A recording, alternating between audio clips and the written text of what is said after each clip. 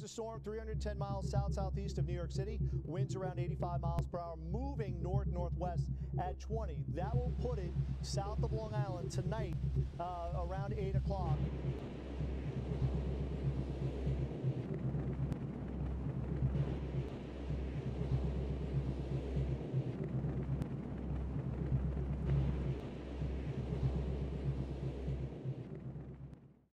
So 10 years ago during Sandy, I was not on the town board, but I am a New York City firefighter, and I was at work. I came into work that night. I work in South Jamaica, Queens. We were sent down to Rockaway and to assist with water rescues and everything going on down there. Again, you got a real feel for how fast the water surge came in. I'm also a volunteer firefighter with North Babylon, but one of the things when you join the fire service on Long Island, yes, it's volunteered, but you had just volunteered to become a professional. There were 4 fires in the town of Babylon that night, where complete total loss of the house. And I know Babylon Fire Department, Lindenhurst Fire Department, Amityville, they usually walk up to house fires or walk up to emergencies. And it was very unusual because for this case, you had firefighters swimming up to people's front porches, up to their door. Which made for an even tougher task because now they're there wearing close to 100 pounds worth of weight, and they need to conserve their energy, and they just wasted a lot of energy just getting up to that door. So it just made difficult tasks that more difficult. These are 3 more firefighters that uprooted themselves from their family and came to help this particular family in need.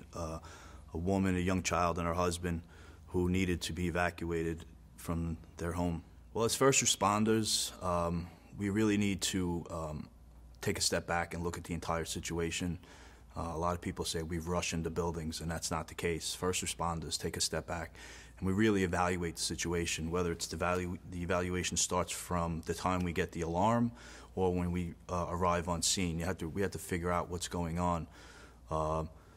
So it really hampered our response times between driving the fire trucks and the fire engines through 4 or 5 feet of salt water, and then getting off the fire trucks and whether we had to stretch hand lines, find a hydrant. I remember that was one of the more difficult parts because the water levels were above the base of the hydrant. So trying to find a hydrant and secure a positive water source.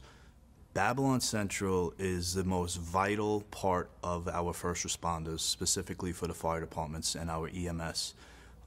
During the surge of that storm, they received over 1,200 calls that they had to dispatch for. And it's not just dispatching, it's answering the radio when the people on the other side of that radio need their help or have some questions that need to be answered. Sometimes when they're taking a call, the caller is in complete panic and really not giving maybe the best or most accurate information.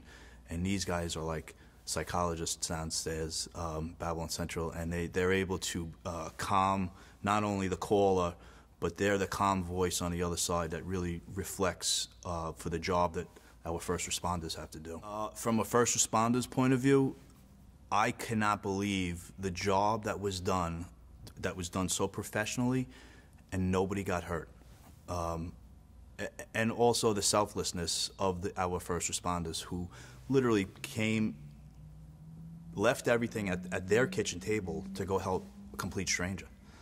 I mean, what other profession do you see that in?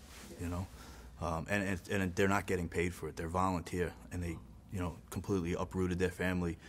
And they didn't just go on a call. They weren't just gone for an hour or two. Some of them were gone for days at a time because they were sleeping in the firehouses. On behalf of the town of Babylon, on behalf of myself as a fellow first responder, I would like to thank our Babylon fire departments for their true professionalism throughout the days of and the days after Superstorm Sandy. I would like to thank Babylon Central Fire Alarm, who continues to do the best job possible, and their calmness for everything that they do on the radio. And our residents really stepped up. They were patient with government as we tried to put things back together.